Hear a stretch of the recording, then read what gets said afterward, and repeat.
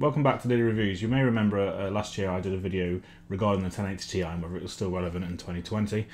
So now I've been really lucky and managed to get myself a 3080 Founders Edition. So I thought I'd take you guys along for the ride and check out just how much performance has improved over the last two generations.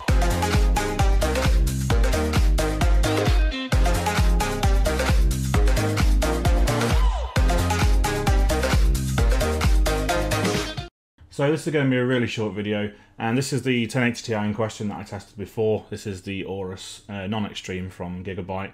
I've had this card since brand new and cost around £700. So similar sort of price to the 3080, which cost me £650. So we're going to take a look, just a few graphs. It's going to be a really quick video and basically show you how much performance has improved over the last two generations. So let's have a quick look. Now, the first game I ran, which was Hitman, the original remake Hitman, I believe it uses DirectX 11, so it gives a bit of a more broad scale of games to test, as I've got some DirectX 12 titles in there as well. So as you can see by the graph, the 1080 Ti over 1080p got 149 frames average, and over 1440p got 124 frames average.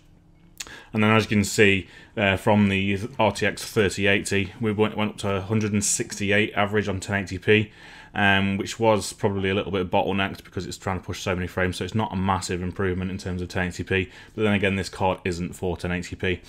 And then we go to 1440p and we've got quite a big improvement, almost 40 frames extra, so it's a big improvement there. So as you can see, it scales a bit better at the higher resolutions. 4K does scale even better, so you get a much bigger improvement over 4K from what I've seen from other people's videos. However, I don't have a 4K monitor, so I'm not able to test that. Then we went on to Shadow of the Tomb Raider, which is a game I use for most of my tests, and a lot of people do, to be fair. These are all at highest settings, and we tested it to see what we got out of this. Excuse any noise from the dog. So at 1080p for the 1080 Ti, we got 124 frames average, and we got 85 frames average on the 1440p.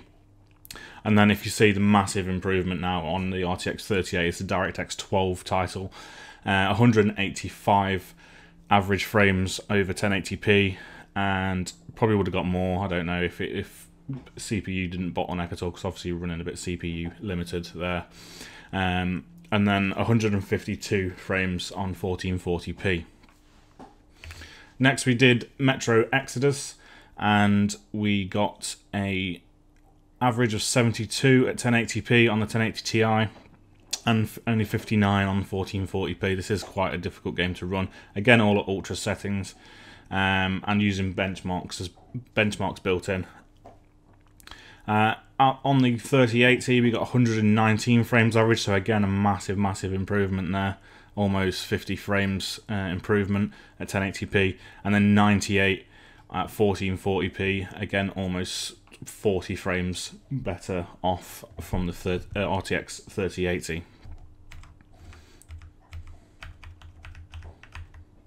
We then ran Far Cry New Dawn.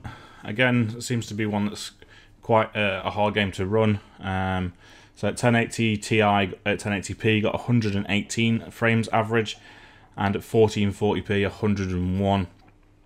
And then as we can see from the RTX 3080, we've got 138, so only 20 frames more than the 1080 Ti, and at 1440p was almost similar to the 1080p results. We got 133. So you can start to see a bit of a bottleneck from the CPU there, even though this is a 5900X. There's something not quite right there. Then to finish it all off, I did some synthetic tests. I ran my standard Unigine Superposition and Timespy, so let's talk about the Unigine Superposition results. We got a score of 5,748 at 1080p Extreme on the 1080 Ti, and then 3,131 at 1440p Extreme. Obviously that's a custom run because there's not a preset for that, but I just set that up to Extreme. And then as you can see, absolutely huge difference to the RTX 3080. This really shows off how much the RTX 3080 has improved over two generations over the 1080 Ti. And we get pretty much double the score, so we get 10,851 at 1080p Extreme, which is, by the way, an absolutely hell of a test to run. And at 1440p, again we get over double. 1440p, we get 6,636 score on that, which again a massive increase in performance. And then we go to the last one, which I used default settings at 1080p and 1440p, whatever 3D Mark decides to set as whatever their default settings are. And again, we see a massive improvement here. So 1080 Ti at 1080p was 14,750. This is graphics score only. And at 1440 it was 9,801. And then we go into the 3080, which got a massive 25,478, so over 10,000 more points than 1080 Ti, which again shows just how much things have improved over the 2 generations. And then we go to 1440p for the 3080, we get 17,000, again almost double there. So an absolutely fantastic result, and shows just how much things have improved over the time. So there we have it. As you can see, over the past 2 generations, Nvidia have really stepped up. There wasn't much a step up to the 20 series. I never had one of those cards, but from what I saw, there wasn't as big a jump. But since we've gone to Ampere, or Ampere, however you want to pronounce it, we've now got an absolutely incredible performance uplift. Again, it does vary in games, so it depends what games you're playing, depending on the results you'll get. Some things, this is definitely not for 1080p, because as you can see, things start to get bottlenecked even by 5900X, which is clocked at all core of 4.6, which is pretty good. So yeah, so the performance improvements are absolutely huge over the past 2 generations. So this card is more for your 1440p and definitely for 4K, because it scales even better at 4K, and you start to see an even bigger improvement in the performance between last generation and the generation before in terms of 4K. Now in this, didn't use any ray tracing because 1080 Ti can't do it. Didn't use DLSS again because the 1080 Ti can't do it. So this is raw stock performance. The only thing I did change, but I did it on both cards, was up the power limit to the maximum they could go, and I think on the 3080 it was 115%. So I just let it do what it did, and it is obviously stock cooler because it is the Founders Edition. So yeah, so I hope you guys enjoyed it. I hope you give you a bit of information if you are coming from a 10 series GPU, which I believe a lot of people will be. A lot of people seem to skip the 20 series, mainly because of price and things like that, and performance uplift wasn't really there for the extra price you were paying.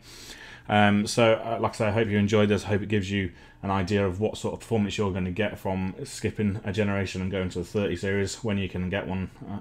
Unfortunately, things are still really bad in that aspect, and hopefully they'll improve soon, but it's not looking very good at the moment.